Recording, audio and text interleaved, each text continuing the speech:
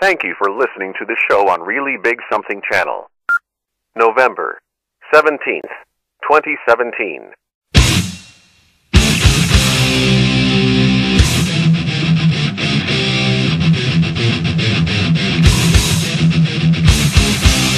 Warning: the Savage Nation contains adult language, adult content, psychological nudity. Listener discretion is advised.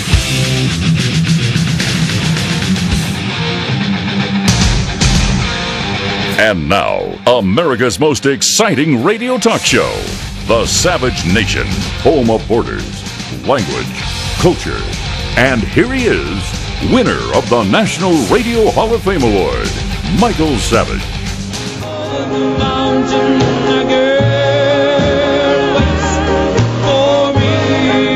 Savage Nation, I'm in a combination of enraged and exhausted from what I see going on in this world. I knew the world was evil ever since I've been a little child, but I never knew it got as evil as it has gotten today. Now you say, what am I talking about? Oh, I don't care about Franken. That's not what I'm talking about. I don't care that the latest accusation is about emotional terrorism. You know, this nation is sophomoric. To call this nation sophomoric would be too sophisticated to describe the level of intellect in this nation. No, we're not sophomoric. We're something below sophomoric. We're obsessed with sexual crap like this, while the torture, the enslavement, the rape of people is going on around the world, mainly in Muslim countries. And the slaughter of beautiful animals like elephants, lions, rhinoceros goes on in the name of compassion for the animal. You know what I'm talking about, don't you? I did it yesterday. Well, I'm going to do it a little bit today. Mr. President, you're just plain wrong. I woke up yesterday, I saw the Trump administration reverses the ban on the import of elephant trophies. Now, if you look at this, you say, well, that's a good thing. Why is it a good thing? It's not a good thing. No, it's not a good thing at all. For those of you who want to justify the hunting and killing of poor endangered animals, who have no chance whatsoever with the tracking devices that you use, with the high-powered rifles that you use, with the local indigenous hunters that you use, these elephants don't stand a chance. You're just a bunch of psychopathic murderers. And for you to say that you're doing the world and the elephants and the lions a humane service sounds very similar to me what the Nazis said they were engaging in, the compassionate killing of the disabled. You're not helping anyone. You are all psychopaths, and you're cowards on top of it all. The only thing I can remind you of is this. Ernest Hemingway, a great American writer, was a big game hunter. In the end, he shot his own brains out with a shotgun. That's because his whole life he was probably on the verge of suicide because of his internal demons. And so he took it out on poor, helpless animals in Africa. You better pray that you're not going to end up like Ernest Hemingway with your own head on a wall.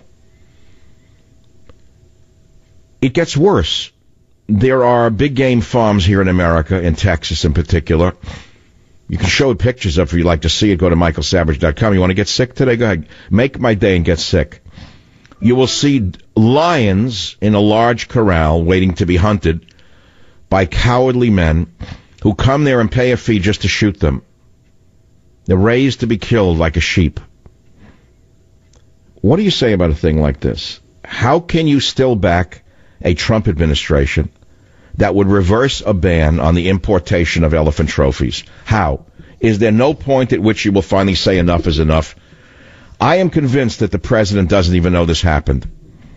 I am convinced that the stereotype of the ugly Republican on steroids is not even something they're aware of in the White House.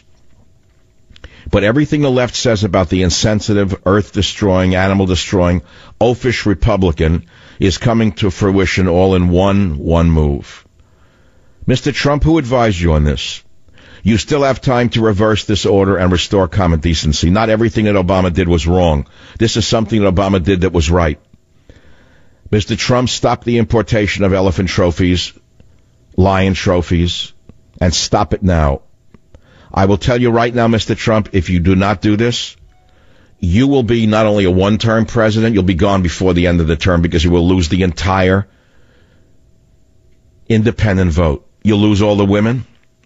You'll lose the independent animal-loving voter. You see, these restrictions were created in 2014 because the African elephant population had dropped. The animals are still listed in the U.S. Endangered Species Act, which requires the U.S. government to protect endangered species in other countries. We now have in certain regions of Africa an overpopulation of elephants because of conservation efforts. That's a good thing. But this does not justify the hunting and killing of them. Remember, Donald Trump, we are the elephant. I am the elephant. You are the elephant. And when we lose our compassion for the world's most noble creature, who will be next?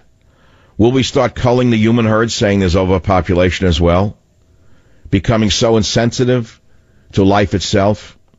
Well, many believe we're doing that just now by killing the unborn. We are desensitizing ourselves to the taking of life. And Mr. Trump, insensitivity leads to brutality.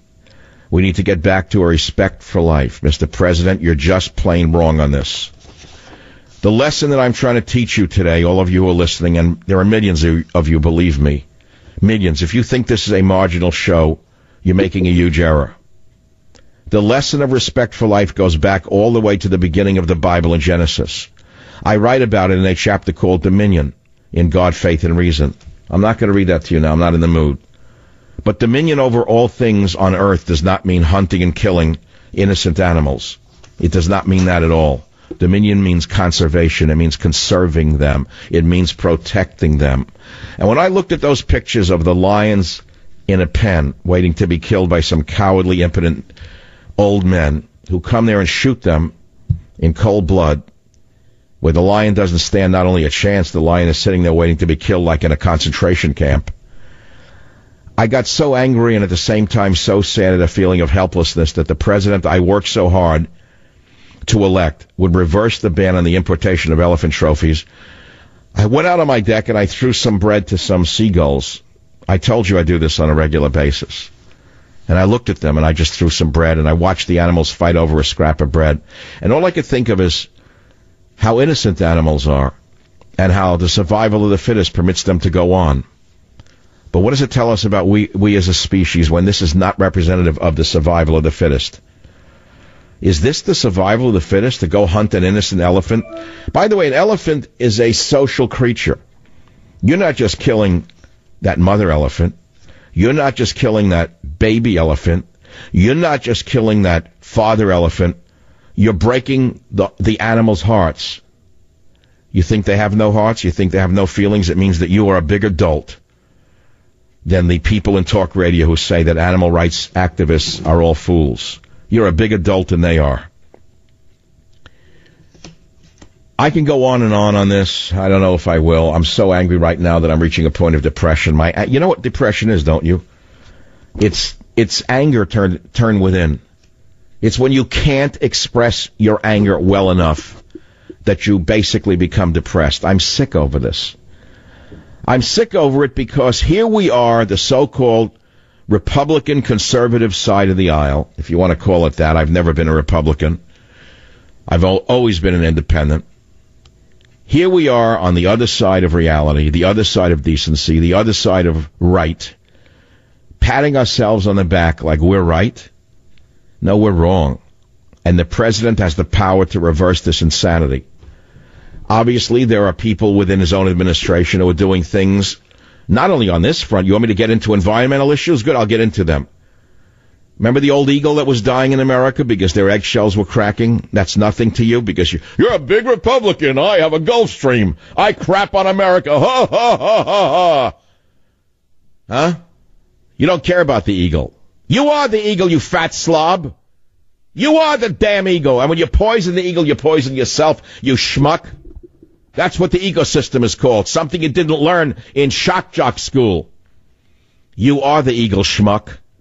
And when you poison the airs, waters, and places, and the eagle's shell becomes too thin for the bird to be born, you're killing not only the eagle, but the entire ecological chain. Something you didn't learn in shock jock school, putz. So what happened? Well, we banned lead. And so the eagle shells became strong again. Eagles started to proliferate. Guess what just happened? the very same psychotics who Trump appointed to the Interior Department, the very same rapacious killers who have now taken over our Interior Department, have now just permitted lead bullets to be used in hunting again, which means the eagles will die again. We're going back 50 years. Not everything that Obama did was wrong. In fact, it took years to save the animals, years to protect the environment. And I warned you in Trump's war, as I warned you in God, Faith, and Reason. You know, a rush to undo some of the insanities of Obama, let's not throw everything out. Because some of the achievements were grand and so important. And they took years for decent people to get these things in place. Do you understand what I am saying to you, you oafish, dumb, fake conservative Republican you're nothing but a pig in Animal Farm, who you use your conservatism simply to make sure that no one gets a dime of your money? That's all it is. That's all. At the end of the day, what do you think it really is? You think they believe in all of these things? They're laughing all the way to the bank. They believe in nothing. Greed. Greed. Human greed. It's sickening. There's not a scintilla of compassion in most of these arguments. And let me repeat something else in case you missed it. Most of the arguments I hear in talk radio on any side of it are, I would say, sophomoric would be too sophisticated to describe the level of their arguments. Trump administration reverses ban on import of elephant trophies. Shame on you, Mr. Trump. Mr. President, you're just plain wrong. You have time to reverse this. You have time with the stroke of a pen to do something about this. Mr. Trump, I sent you a handwritten copy of Trump's War, and I got a very nice signed message back from you, from your private secretary, where you signed the cover, and I was very happy that you did that. Mr. Trump, please read the inscribed copy of God, Faith, and Reason. Read one page. It wouldn't be too much for you. You can take time out from bashing Al Franken to read page 71 on Dominion, because I know that inside your heart you're a good man. And I write to you that there are some things in the Bible I don't happen to agree with, but there are some things in the Bible that I do agree with. According to Genesis, God told Adam and Eve the following. He said, "Be fruitful and multiply and replenish the earth, and subdue it, and have dominion over the fish of the sea and over the fowl of the air, and over every living thing that creepeth upon the earth." That does not mean kill everything on the earth. That does not mean harvest everything on the earth. That does not mean rape everything that crawls and flies and swims simply because people want to be a pig. That means that we must be higher than that. That means, Mr. Trump, it's in our best interest to conserve them for the future. That is the true meaning of exercising dominion. To ensure that all living things have the opportunity to flourish, which will allow human beings to benefit from them in the future. In doing so, Mr. Trump, we enable them to live the best life they possibly can in a world in which living things must consume other living things to survive. And we must not make them suffer when they are slaughtered, Mr. Trump.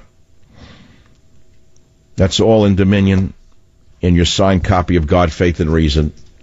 I pray that someone gives you the book. Thank you very much. I'll be right back. Join the Savage Nation. Call now, 855-400-SAVAGE, 855-400-7282. Savage. The Savage Nation is sponsored by Swiss America, the only company I trust with my financial future. Call 800-289-2646 or SwissAmerica.com. Thank you for listening to the show on Really Big Something Channel.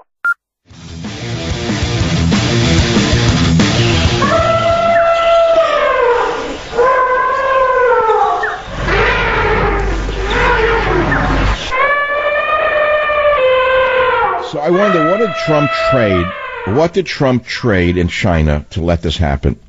Because most of the ivory goes to China. You see, there's such an advanced civilization in China that they need to show ivory on their mantles. They're just such an advanced civilization. I love all of the liberal Americans who somehow think that all countries on earth are more sophisticated than we are.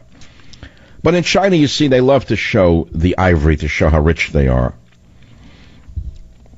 I understand some trade deals were done with China. I suppose one of the trade-offs was, go ahead, you can import the ivory, and we'll let the cowardly, impotent men who hunt these animals, who have no chance whatsoever, go and kill them. Everyone will make money, and it's all about money. That's all that matters. The almighty dollar.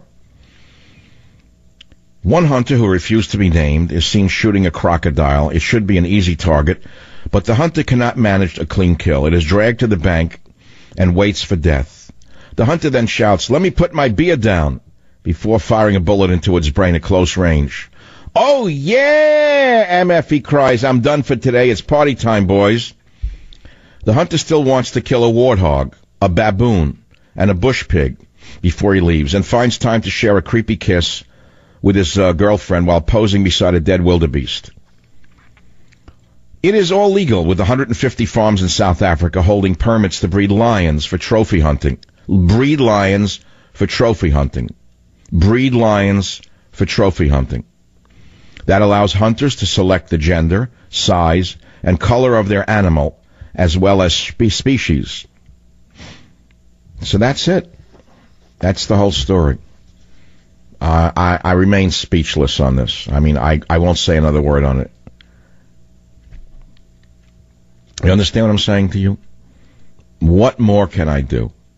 This show is heard on almost 300 radio stations. I have a huge streaming presence. It was number one as a streaming show in the country. It's now one or two. It doesn't much matter what it is. The numbers are pretty high. I didn't even know they were this high until I just got an email about 30 minutes ago. I think I can disclose this to you. I have over 3 million people last month, 3 million people listening to my show on demand in the last month. I realize it's not that big. It's pretty big by comparison in some ways, isn't it? So a lot of people listen to the show and get direction from the show, and I'm appealing to all of you to appeal to President Trump to reverse the reversal on this killing of animals in Africa. That's all I'm saying. Make it simple. And make it real simple. Make it real simple. Not everything that Obama and Obama's people did was wrong. Join the Savage Nation. Call now, 855-400-SAVAGE. Savage. Thank you for listening to the show on Really Big Something Channel. I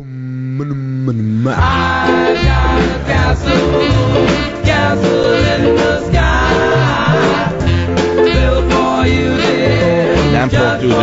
Man is such a piece of garbage. Mankind is so evil, it's unbelievable to me. Donald Trump sparked condemnation after allowing big game hunters such as his sons to import the heads of elephants into the U.S.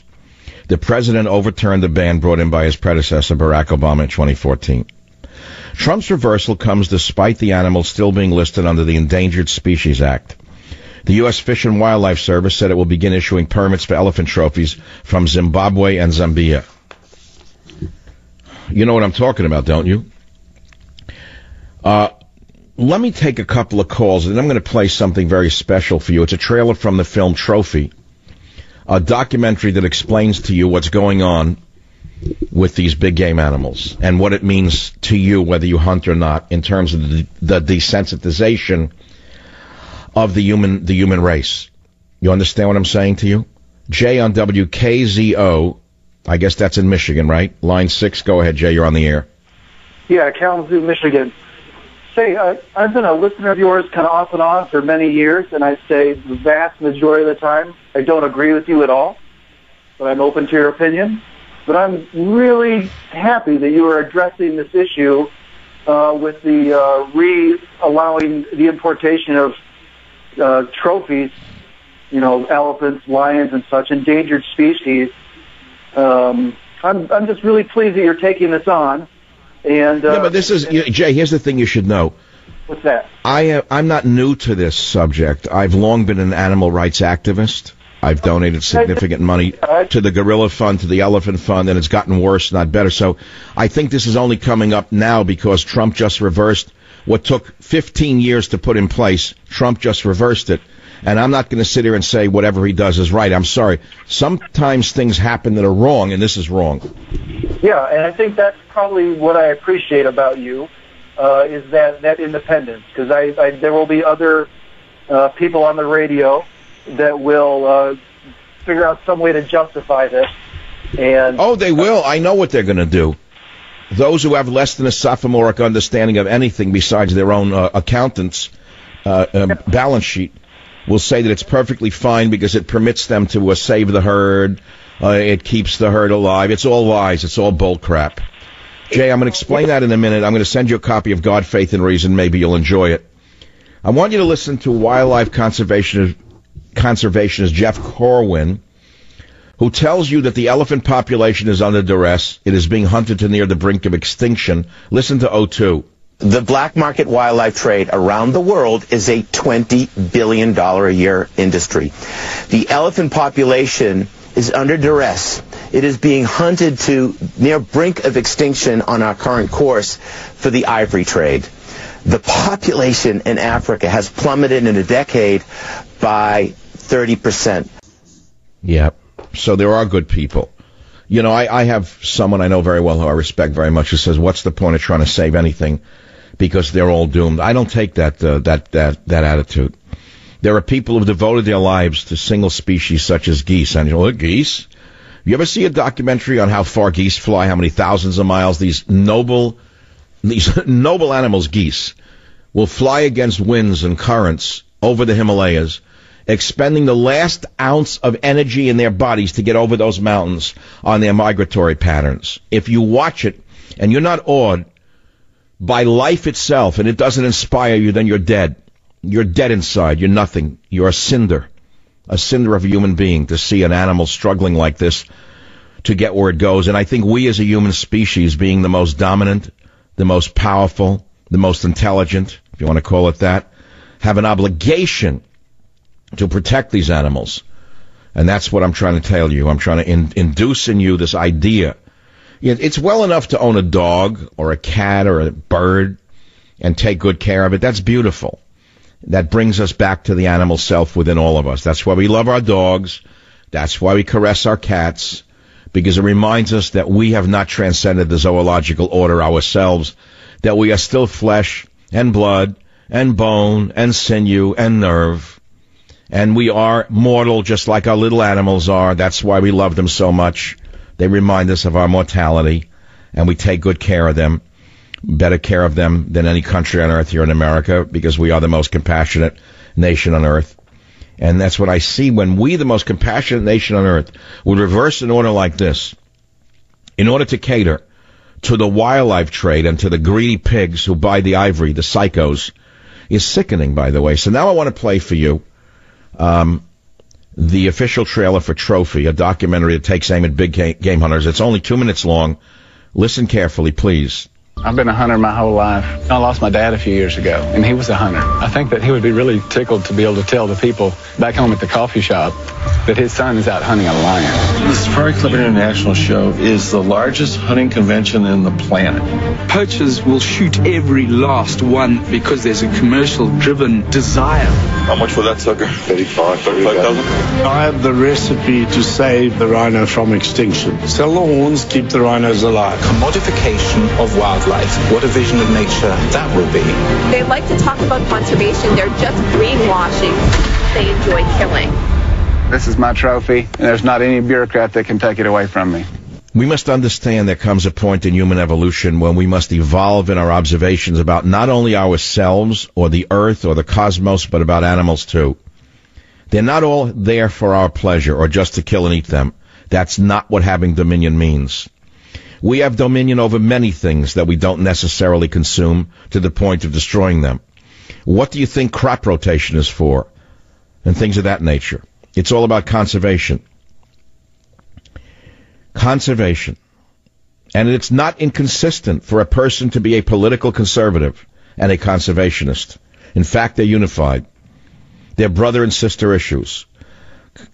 Conservation is not an issue that should be controlled by the so-called radical left. We should control that issue. But the brother and the sister have another sibling, the soul. Being a conservationist is truly the way to follow God's command in Genesis to exercise dominion over all living things. That's in God, Faith, and Reason. You see why the book was written? Do you understand that there's a meaning for it other than just to sell a book? and buy a new gold necklace. I don't own any gold necklaces, by the way. Do you understand I'm trying to get messages out to the world, and maybe by some quirk of fate, this will happen? You know, I'm reminded of something else. The Native Americans here in America.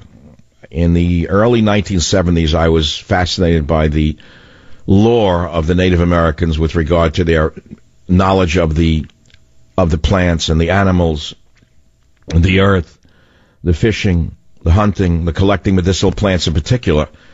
And as I traveled and researched various tribes in America and their practices, I came across something that I've never forgotten all these years. My first book on this subject was called Earth Medicine, Earth Foods, published in 1972. And I remember sitting up late at night till 2 in the morning writing this book. And a professor, I was working for a PhD in another field, but I was writing, it was my first commercial book. I had a young wife and child at home, and it was about midnight. And he actually called my office and he said, Michael, go home. You have a family. I got lost in what I was doing. I was so wrapped up in this. And I remember reading, I don't know which tribe it was, that when they went out into the field to look for a particular medicinal plant to heal something, there weren't a lot of them after all. It was a very limited number of examples of that particular species that had medicinal properties. Let's call it whatever, the guru plant. They were looking for the guru plant. Well, they go out in the forest looking for the guru plant, to harvest the plant, to find the medicine in it, to cure something. And in this tribe, when they came upon the first member of that species that they found, the guru plant, they didn't just, like pigs, pick it and pluck it and run back to the village and use it. They walked past it, and they looked for the next sample to pick it. Now, why did they do that? Why did they have the wisdom to not pick the first one? Because the first one could have been the last one. I learned something by that. I learned about the worship of the earth, how the Native Americans had a sacred understanding of all things living, as brutal as they were to each other. As brutal. And believe me, I'm not talking about the noble savage here. I know very well that it was not the noble savage in that regard, but the wisdom of the collection of that plant was something I've never forgotten. Do we have that wisdom here in America? What's interesting to me is I live in San Francisco, as you know. That's where I love it. I've been here forever, since 74. This bay was once perfectly blue long before I got here. And there was shrimp harvested up in a region near San Rafael when the Chinese had a place called China Camp. They actually had shrimp farms up there. Well, you don't raise shrimp in this water anymore. It's toxic and polluted. Well, as time went on, the water went from blue to gray. And by the 60s, the bay was completely polluted. It was poisonous to eat any fish out of the bay. But as a result of the work of the conservationists and restrictions on what can be thrown into the water has come back where the fish can be eaten again. That's an example of what conservation can do. And many of you don't understand that it's not all or nothing. You understand what I'm saying? I'll be right back. Join the Savage Nation. Call now, 855-400-SAVAGE, 855-400-7282. Savage. The Savage Nation is sponsored by Swiss America, the only company I trust with my financial future. Call 800-289-2646 or SwissAmerica.com. Thank you for listening to the show on Really Big Something Channel.